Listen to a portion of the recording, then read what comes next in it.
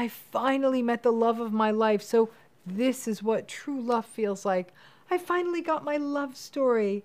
I waited my whole life, and finally I have real love.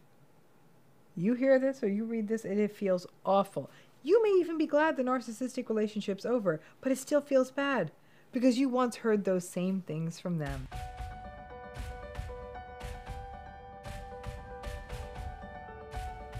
The classical narcissistic fairy tale starts with idealization and then moves on to devaluation and then discarding. Everyone thinks it won't happen to them, and yet, without exception, the story goes down the same way every time. To feel thrown away by another person is an awful experience, but yet it is sort of a universal part of the narcissistic relationship.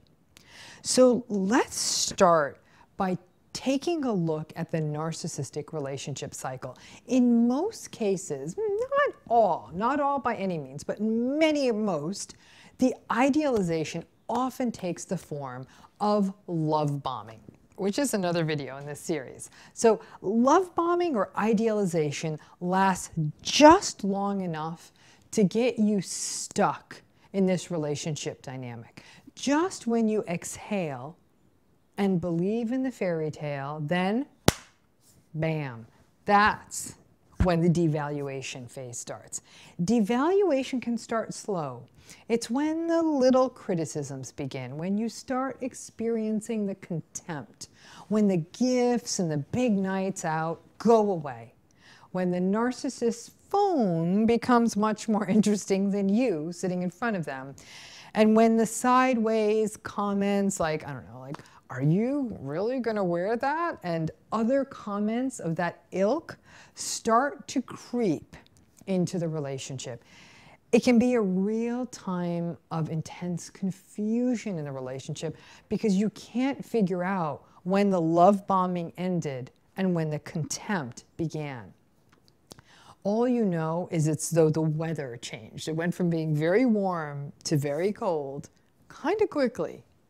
The devaluing phase tends to happen just as you start to feel more settled into the relationship as a real relationship.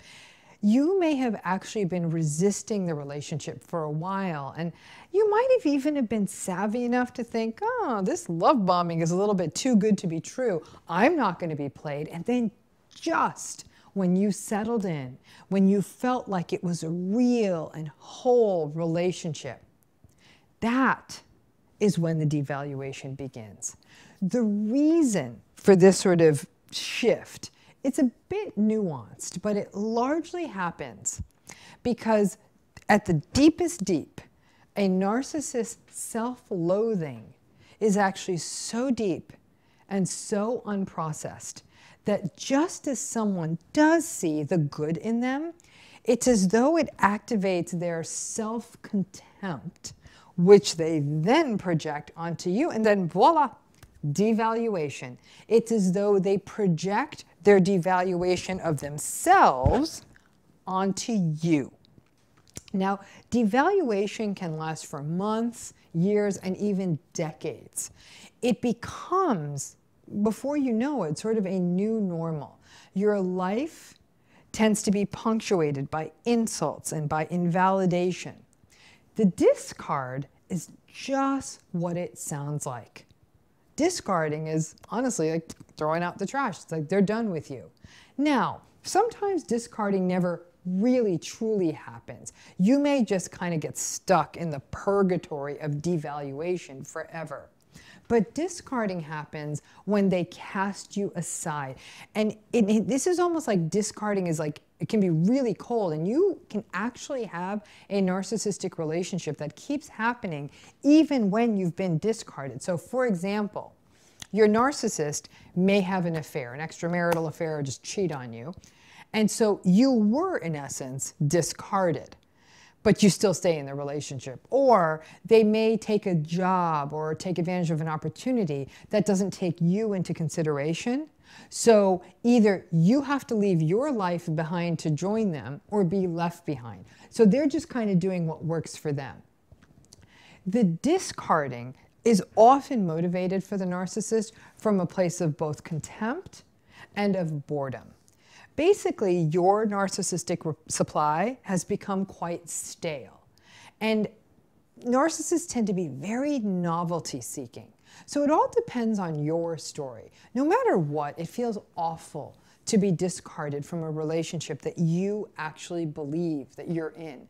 Many narcissists expect you often to do the dirty work and end the relationship so they can turn around and say, oh, she was the one who left me. He was the one who filed for divorce. She moved out and walked out on me and the kids. Oh, he walked away from his family.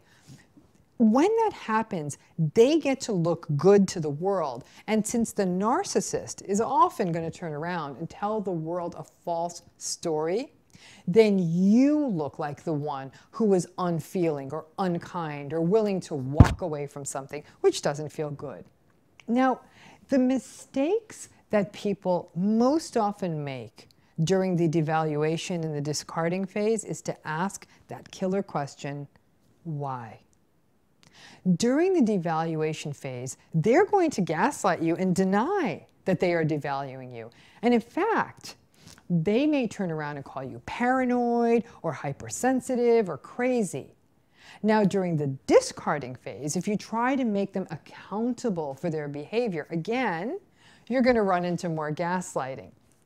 Now, people want to make sense of this process. So asking why is understandable, but there's really no sense to be made of it because the narcissist isn't going to cop to it. The narcissist isn't going to turn around and say, yeah, I'm not capable of making healthy attachments and I'm deeply insecure and I have contempt for intimacy. So I am actually, yeah, I'm rejecting you and I'm treating you badly to see and test my hypothesis that you will observe my insecurity and that you will leave me. And my fantasy is that's the case, and then let's see if that comes true. Now, they are not going to say that to you, even though that's the dynamic that's likely unfolding. So asking them for an explanation is likely to bring more harm than good because they themselves aren't in touch with what's happening. Now, the devaluing and discarding cycles happen in families as well. In general, if you aren't just blindly going along with a narcissist agenda, then they often think that you are against them. And in a family, this can happen when you just don't go along with the program, with what the narcissistic parent or sibling or aunt or grandparent want. Your family members, the family members will find out that if you, or they learn that if you appease the narcissistic family member, then you will be able to keep them calm and stay in their good graces. And this can be particularly profound if the narcissist has some kind of power. So for example, the money that they may use to control family members. So if you do lay down some real boundaries, that's when often in a family, the devaluation and discarding cycle can begin. Now, for scapegoats in a family system, the discard and devaluation cycle is an eternal part of the scapegoat's role in the family system. They're constantly being devalued, and if the scapegoat tries to set a boundary, boom, they'll be discarded. Now, devaluing and discarding can also absolutely take place in workplace settings. And in those cases, it's in which narcissistic bosses and narcissistic managers and leaders devalue the people that they think aren't their team players. Basically, these are the people who are not the yes men or the yes women. And then, ultimately, they may make life so miserable for the people who don't just sign on with whatever twisted agenda they have, that those people actually end up leaving or may get fired. Now, the devaluation and discarding cycle is, sadly enough, often followed by hoovering. That's why it's a dysfunctional cycle. Some people get so disgusted by the discarding cycle that they do ultimately leave. But it's not unusual for that insecure narcissist who wants to keep control to try to hoover them back. Now, if you fall for it and allow yourself to be sucked in, that whole cycle is going to begin again. Idealization, devaluation, and discarding. It's just sort of this eternal cycle that's really only going to end if you're the one who's going to be courageous enough to break it. And it can really be quite addictive. Lots of people confuse the excitement of hoovering and idealization with love. It's really not. It's abuse. And therapy becomes a key tool to at least start thinking about how to end the confusion and the conflation that love and abusive relationship cycles are the same thing. Now, narcissists devalue and discard for many of the reasons mentioned, but also because they devalue intimacy and because they have very limited empathy. They don't really care how these cycles are hurting you or impacting you. They just do it without thinking. And in some ways, the chaos, it feels comfortable for them. They don't have any regard for how it hurts you, but they do kind of like the excitement and the roller coaster nature of this cycle. Now, these toxic cycles take a tremendous toll on the people who get stuck in them. Basically, this turns relationships into roller coasters and almost like addictive cycles, and these can often perpetuate early childhood patterns you may have had around rejection. In some ways, these toxic cycles keep their relationship exciting for the narcissist, and it's very easy to get sucked into their vortex and cycle. And for some people, this cycle, strangely enough, becomes sort of a reenactment of trying to win over their unwinnable parent in childhood. It almost feels familiar to be rejected, and it can feel exciting when you are hoovered back in and idealized for a minute. And in that moment, you're almost taken back to childhood where you feel like, oh, I've won that parent over. But then when the devaluing and discard cycles happen, and it's inevitable that they will, sadly, those cycles feel familiar too. And your ancient script of feeling like you're not enough gets activated again. Now, some people allow these devaluation and discarding cycles to happen because they'll often buy into the narcissist narrative about how difficult their lives were. And the narcissist's lives may very well have been quite difficult. The narcissist will often share a story about having never seen love when they were growing up and that it was so terrible for them. And you endure the narcissist cycle because you believe it's the loving thing to do, that maybe you're going to correct it for the narcissist, and it's not. Allowing yourself to be harmed in the name of love isn't love. Their tale of woe or abuse or trauma, it may be very, very true. They may have actually had a very rough childhood, and it is, you're sorry about that. But it's not your responsibility. It's not your responsibility. You can't change their history. And remaining there as an object that at times they value, but more often reject, is not only not doing the narcissist any favors, it's taking a tremendous toll on your mental and physical health. There are no winners here. Now, being discarded is an awful feeling. It can raise tremendous triggers around abandonment and rejection. And lots of people will fight for the relationship at that point. They want to maintain that fantasy of the happy relationship or the happy family. The fact is, in some ways, we are really stubborn creatures, we human beings, and we fight for those things we can't have. We get stuck on the things we can't have. And things often become much more interesting when they're slipping away or we're just not allowed to have them. We're all the kids who want the thing in the cookie jar. And don't fall for that trick. If you have been devalued and then you're being discarded, receive it, believe it or not, as a gift. I know that sounds paradoxical, but it's a chance to get away from a relationship that is likely making you sick. But to do that, you have to value yourself first. And that requires a deeper dive into where those scripts about self-devaluation come from and flipping yourself over into a space of self-compassion. Now, keep in mind that self-compassion is like kryptonite against the charms of the narcissist. Once you have self-compassion, honestly, the narcissist is rendered powerless, and you can finally walk away. It's interesting to think that in a discard and a devalue cycle, that you could actually get that kind of power. You often feel like you're stuck at the whims of the narcissist when they will devalue you, when they will discard you, whether that's a partner, family member, or even a boss. But the fact of the matter is, ultimately, believe it or not, in these cycles, you have a lot more power than you think in the form of self-compassion. Self-compassion not only allows you to say, yeah, no, I'm not doing this cycle. I see what it is. It's not good for me. And allow you to step away. But self-compassion also allows you to feel compassion for the other. And as difficult and challenging as these narcissistic relationships are, as I said, many times narcissistic individuals have had very difficult backstories. In fact, it's what explains a lot of their personality and why it's organized the way it is. There is no need for you to engage in those kinds of toxic cycles. You don't have to devalue and discard. From a place of self-compassion, you can also let them go from a place of compassion, and in your heart, hope that maybe they can go and get the help they need to grow into a healthier future. However, that's not your job.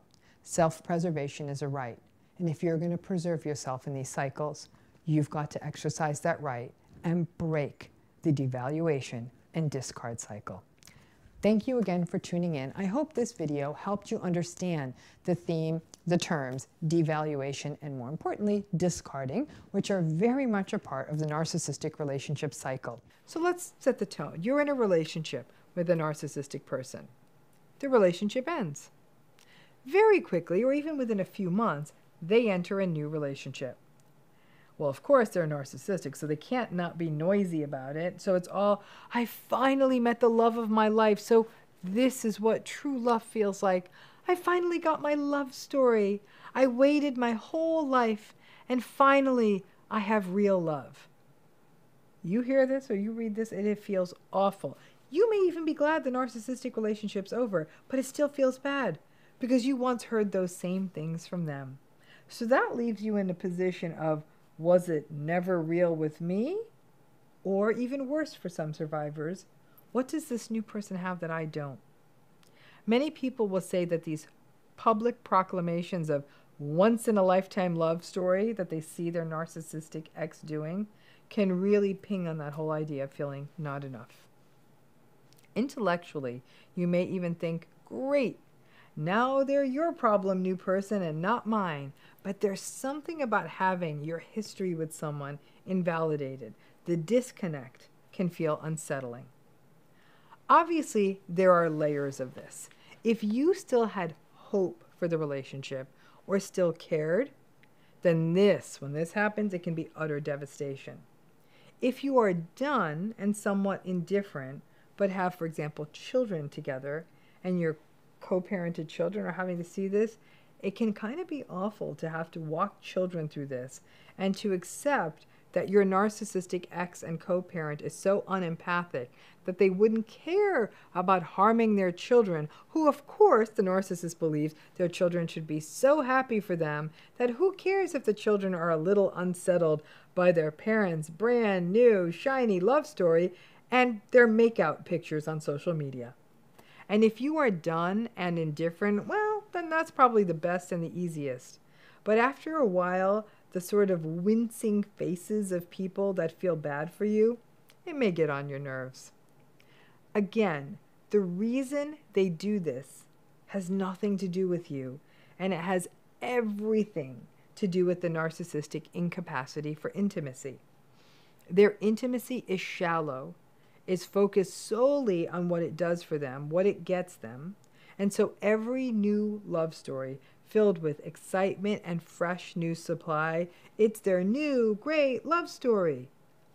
So when this feels just awful because it is unjust, is when they roll into a relationship that gives them the supply that they want. the new partner who, I don't know, maybe has lots of money or is much younger or has a nice house or something.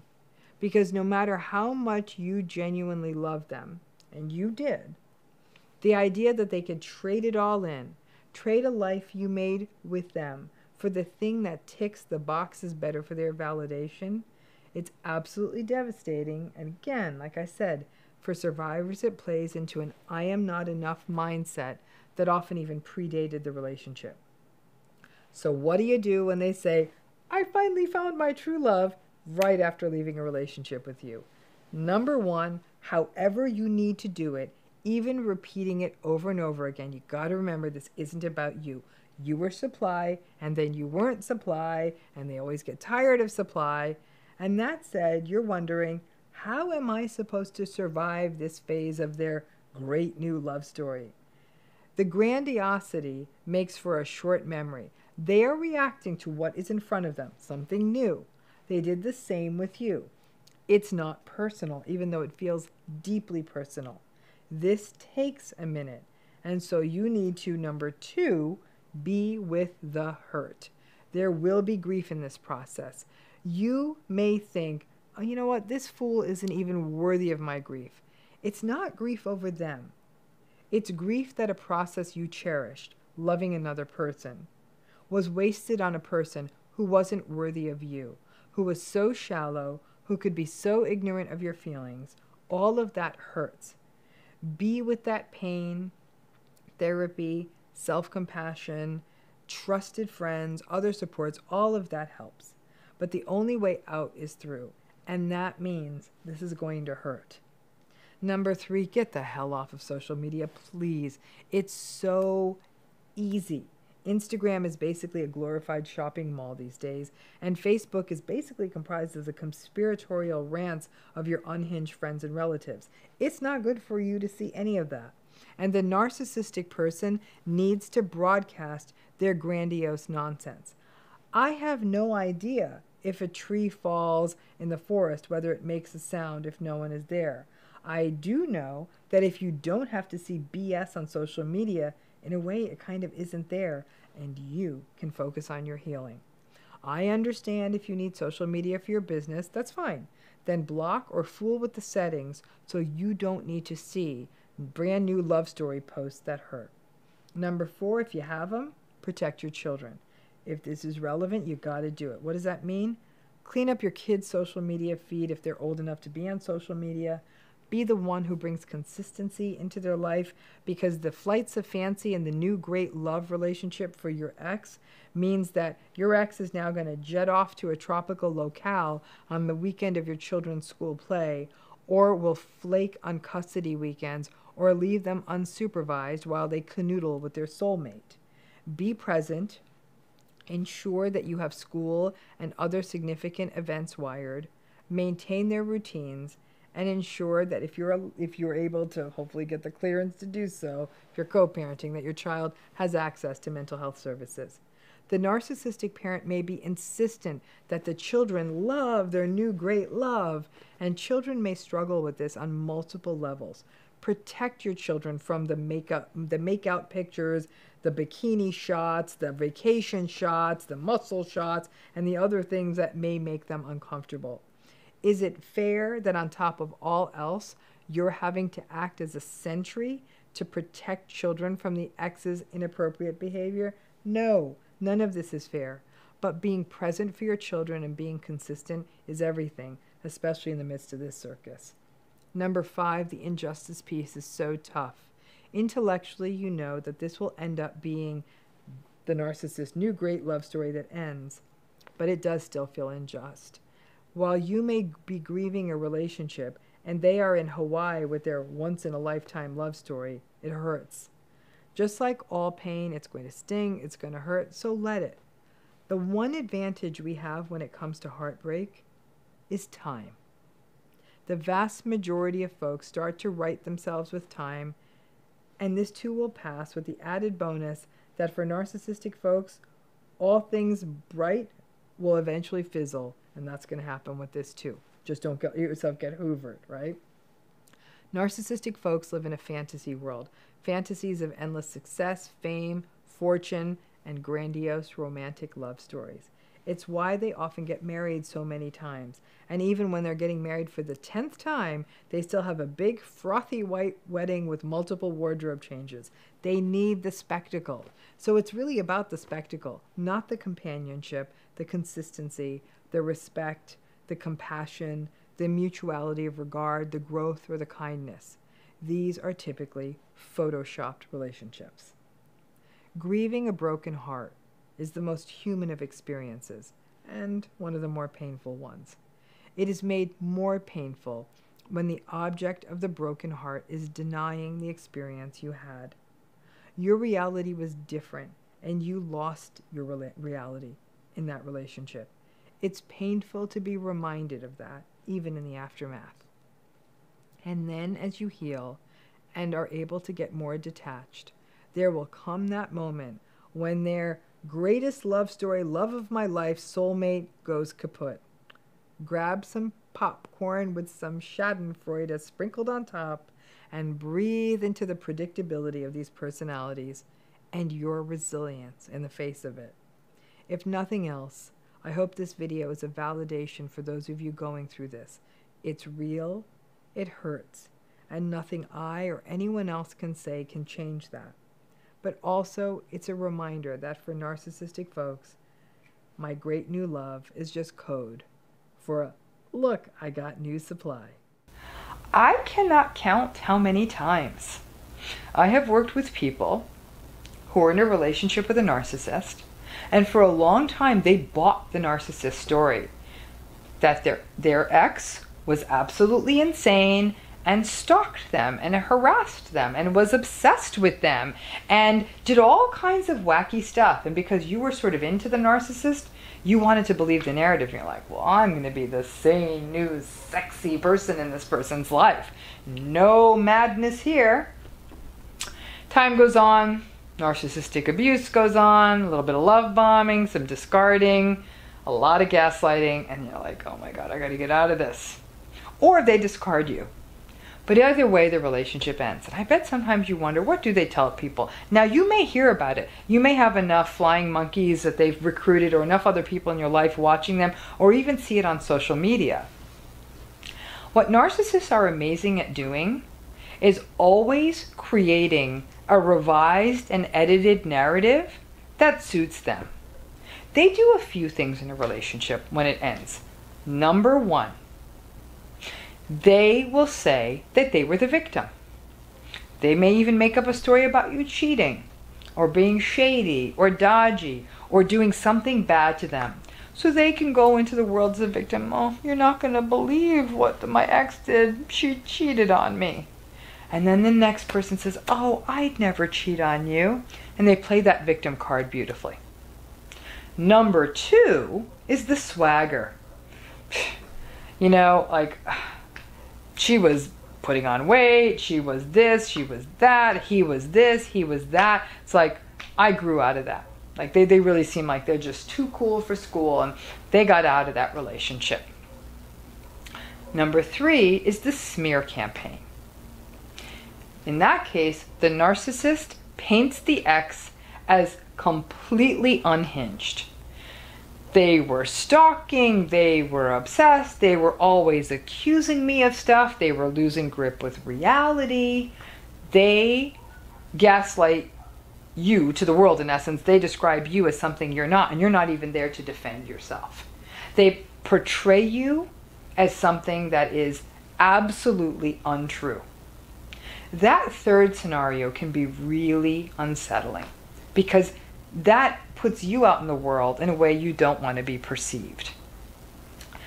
Number one thing to keep in mind, whomever continues to spend time with your narcissist, or hopefully ex-narcissist, do you really want to spend time with them?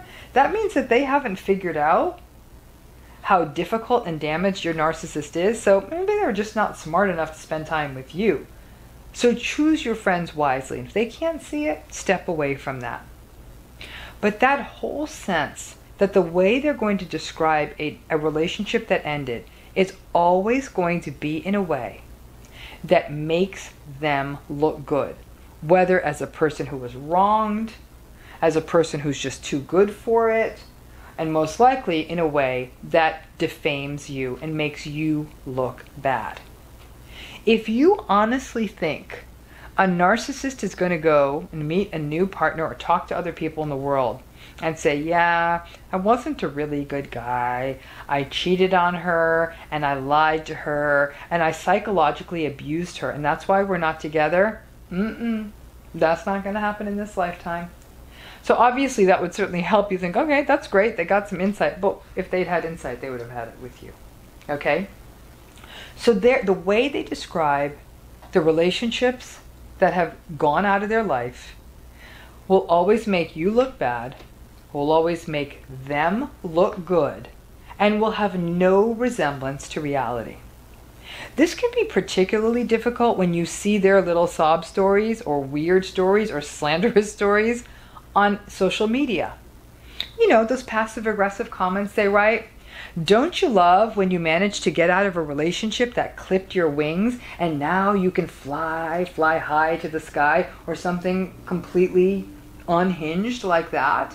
You're thinking, fly high to the sky? Like, what does that mean? They'll portray you as the sandbag that was sinking their dreams to others, and that will often be framed against some bizarre sunset or 2 martinis on a bar. This is when you have to say, I dodged a bullet. Because if they were able to tell this story about our relationship after it ended, what were they saying while we were together? Narcissists are masters of manipulating the truth, or frankly lying. In fact, there was a great line I recently heard, how do you know a narcissist is lying? Their lips are moving. And that's pretty much it. They lie a lot because it helps them protect that insecure core of theirs. They sell these dishonest stories about how their relationships end because it makes them feel better about themselves.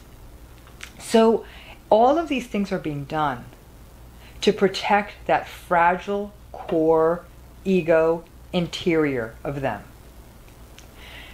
Once you get out, hard as it is to get them out of your head, hard as it is to wonder, will the next person get a better version? They're hearing these terrible stories about me. They're going to go off and have a happy future and laugh about me.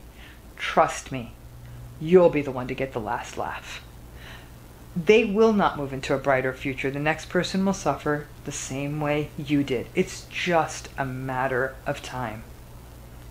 So when you wonder what they're saying about your relationship when they move forward, the only thing you can be completely sure of is that what they're saying is a complete work of fiction. Hold on to your reality. You know what the true story of that relationship is. Do not allow the narcissist to keep stealing your reality even after the relationship is done. One of the harder dynamics for people to get their head around about narcissistic people is how much they really do view other people, really in essence as objects or as conveniences, which means that when that object of convenience is not behaving the way you want it to do, it becomes an inconvenience. But it goes a step beyond that, because when they take advantage of other people, it's really that they determine something that this person can bring to them. It can be money, it could be connections, it could be experiences, it could be that they're very attractive and will make them look good to the world. Whatever it is, they will sort of exploit that relationship for what it's worth and get what they can for it. What it can make you feel is kind of gross, as though you're not being seen as a person, but rather as an opportunity to leverage future opportunities. That idea of being taken advantage of is not a dynamic that's just restricted to interpersonal relationships. You can see it in close intimate relationships. I mean, you catch it in friends, you can catch it in the workplace, you can even catch it in family experiences, where you'll see that one family member, let's say one family member succeeds, that a narcissistic member of that family will attempt to take advantage of that person's sort of standing experience, whatever, for their own advantage. In the most extreme of this, we'll sometimes see this when a family member maybe makes it big, becomes rich or famous or something like that, and another family member didn't fare as well, and that other family member is narcissistic. They may really try to go along for the ride, almost be a hanger-on, or in the worst example, even cash in on them, turning in uncomfortable facts, uncomfortable family history, or really just sort of dropping a dime on them. There have been recent celebrity scandals where a family member actually was the person, it sounded like a very narcissistic family member, was the person who threw someone else in that family under the bus on the basis of that other family member's notoriety or something like that. So it can be really awful to see it play out in a family dynamic sort of setting. It can also feel horrifying if this is why somebody may be pursuing you. Now, listen, all of us are sitting and saying, well, I ain't all that. What's there really to take advantage of? It's all relative. You may hold a higher position someplace than someone. In the grand scheme of things, you may have access to something they don't have. I don't know, a beach house, a better car, reservations someplace, tickets to a basketball game or something like that. That in wanting that thing or that experience from you, that they may actually then try to take advantage of that person to make that experience. There was actually a really interesting story, news story that came out that was sort of just went on trial around the time we're making these videos. It involved a woman who was like a real sort of a grifter. She would take advantage of people. She sort of put herself out in the world as though she was some sort of like Russian billionaire's daughter and had this whole mysterious backstory. And in essence, what she was doing was she was becoming friends with people and exploiting these connections that she claimed to have to get them to pay for stuff that ended up culminating in her becoming friends with a woman who ended up fronting up something like $60,000 for nights out and a big vacation and all of that. And interestingly, that case went to trial. The woman was found guilty, but even throughout the trial, this woman was making a big show of wearing specific kinds of outfits and sort of trying to still look dazzling in the courtroom, as it were. So that's a real example of somebody who was taking advantage of people by telling a story about themselves, twisting the reality so they could get what they want from another person who didn't even have it to give. You see this in corporate settings all the time. When somebody walks into a situation, or business settings, and they see that there's a weakness they can exploit, and they take advantage of it. This happened on massive levels, if you want to argue it that way, in the mortgage banking crash that led to the recession of 2008, where a handful of people took advantage of a system and exploited it, and ended up really taking advantage of the naivete of borrowers. So taking advantage of a weakness or a person for your own gain is something that can happen at a massive level, at the global economic level, or at an individual level.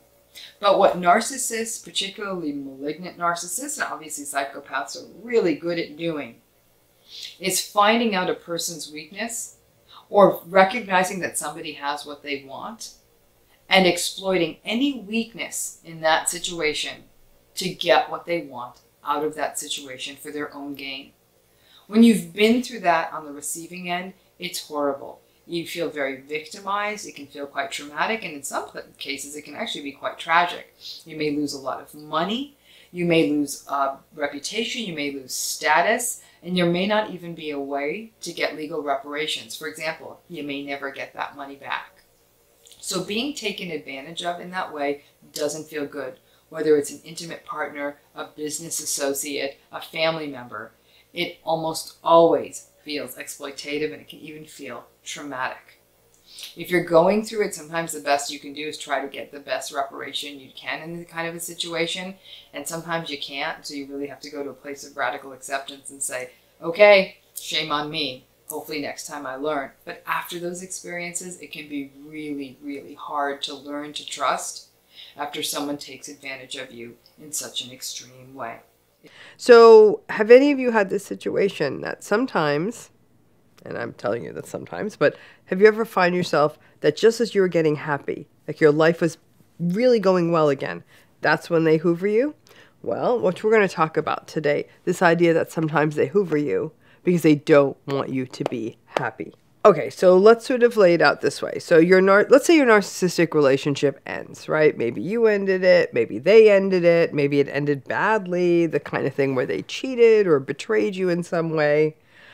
Whatever it may be, the narcissistic relationship ends. And that's never easy because it's so confusing. You may grieve, you may mourn, you may feel devastated, even though you know it's good for you. You ruminate, you obsess, you look at their social media if they have it. You might go through a period where you can't sleep, or you lose weight because you can't eat. You go into therapy maybe. Maybe you go into a certain Dr. Ramani's healing program, and as always, that link is available in the video notes. But you do what you can to heal from this, right? But you do the work. Time passes, and honestly, when it comes to healing from narcissistic abuse, time may be your greatest friend. You start to feel better. Then you start to feel really better. Maybe work starts going better. Maybe you meet someone, or you travel, or you do other things that you've always wanted to do. You slowly take your life back, and you really recognize that your life is so much better without the narcissistic person in it. It took you a while, and you're getting closer and closer to indifference, to not caring about what has happened to them or what they're doing. You may not even wish them ill will, but you just don't care about them anymore. You really are in what I consider to be the zone of healing. And then one day, you see a message from them. Maybe you block them, but they use a new number. Maybe you didn't block them. Maybe it's an email that gets through. It's a lot harder to block email. But you're resolute. However they try to break you down, it's as though they've made a list of every single thing you ever had wanted to hear from them, that they are sorry, that now they finally see that your gifts and your goodness, that they weren't worthy of you, that they knew you would be better off without them, and they play the victim. Who knows? Whatever it is, they just keep going. But you're the new improved you right now, right? You're more healed, you feel resolute, and even believe that you've now evolved. And you might start making that mistake of like, well, I'm healed. We could be friends, right? That's what modern, healthy people do. You might even respond to their messages. You might even give them some advice because they're going through a tough time. And maybe you even agree to meet. And that means checkmate. And now it's their game again. The tricky thing about life post-narcissist is to not advertise your growth and healing too much, which I know is not easy in a social media world. If you are still struggling and crying into your coffee and sharing your misery, the narcissistic person isn't that interested in you. They've already overwhelmed you, and they're done with you. They're on to their next thing. And as long as you're miserable, they don't care, like they've already ruined you. But if you share your growth, you and having a happy new relationship, you traveling the world, you thriving, now you're happy and you're tempting. They may hoover you to show you that they can still dominate you, or that they can still win, or maybe they're just sadistic and they don't want you to be happy. I actually believe that for narcissistic people, other people's happiness disgusts them. But you want to share your joy with the world, and I get that. And I think it's wonderful, but it's dangerous. It's almost like using your real identity while you are in the witness protection program, right? It's dangerous. It's unfortunate, but it's true. Because if they see that you're happy, you become someone to dominate again, to harm again. So what do? Number one, keep in mind that indifference and detachment are just that. Do not engage is not a short-term strategy. It is a forever strategy. The more severe the narcissistic abuse, the greater the importance that you should never engage with them again. If they send you a cryptic message from a new phone, old phone, any phone, block again, or at the very least, ignore it. The same with DMs and emails. If you can't stop that, if you can't do enough blocking, then no backing and forthing. But if you do respond, that means you're in play.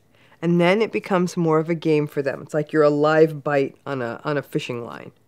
You need to be at the most advanced levels of healing to not engage. Now also keep in mind, if you are in a new relationship, well, that could be a little bit of a protection or a hedge, because you don't want to hurt the new person by engaging with a harmful person from your past. At least I hope you don't. But that new person, having that new person in your life will lead them to try even harder, and I'll say more about that in a minute. The narcissistic person may even see that they're in danger. If they're in danger, call 911 and send an ambulance to their house, but do not engage. Number 2, if you are in a new relationship, well, fact is that is game on for a narcissistic person, because now there is someone to take you away from, and they love that kind of fight. Think of how, and just take a minute, and think of how you would feel if your new partner started interacting with a narcissistic and manipulative ex. My guess is not good, so don't you do it either. It becomes a major cat and mouse game between you and the ex-narcissist in your life. And the idea that you have someone new in your life gets their juices going. Keep your new relationship under wraps. And even just to be empathic to your new partner, do not respond, block even if it's multiple numbers being blocked, and do not engage. Do not engage. Number 3, if you aren't all the way indifferent and still feel you would respond to the narcissist, then if you can find a way, don't put your life on social media. Because if even one person from your life has a connection to the narcissistic person, even if your account settings are in private, even if you've blocked the ex-narcissist, your success and happiness becomes something for them to dismantle. And narcissistic folks are masterful at recruiting flying monkeys and spies. I know people love sharing their lives on social media, but if you are in the acute stages of healing, and it was a more severe narcissistic relationship, keep your healing quiet for now. Number 4, really ask your friends to never share how your life is going with the ex-narcissistic person. I know that can feel a little bossy, but some people, especially enably people, just don't get this. Now, the fact is, this is not something you can really enforce, but you can certainly try to remind them. And if you are a friend of someone, don't think you are doing them any favors by rolling up to the ex-narcissist in their life if you see them out and about and saying, hey, your ex is doing great and has a new life and a new thing and a new that. That may not end up being an issue, but it could also just aggravate or incite the narcissist enough to make them want to reach in and make a mess of things in a new life you've made. And number 5, no, it won't be different this time. Just because you feel better about yourself and are doing things you love, that doesn't mean they change. They don't change. I don't have enough days in the week to list all of the people out there who have told me that they were actually at the top of their game when they originally met the narcissist who was in their life. And the narcissistic person dismantled them brick by brick. Always remember what was done to you. And maybe right now you're healed and you're single, or healing and single. You're feeling good about your life. And then the narcissist wanders back in. I promise you, if you let them back in, that same dismantling process will happen again. It's what they do. Scorpion is gonna sting. Narcissistic people are allergic to other people's happiness. It's really that simple. And especially the happiness of people who they have already controlled and dominated. So if you want to share it, then make sure your gates are tall and high so the narcissist can't come back in and do any more harm. They don't change. That's the nature of this personality and the thing that gives them joy. Control, domination, power, those things still give them joy. And that usually means harming you. For this reason, journaling is so important. You need to read all of the terrible stuff that happened in this relationship because you journaled it in real time. And also to journal your healing so you can see how hard the work was of grief and of healing. Read all of that, see all of that before you ever let them in again. Thanks again.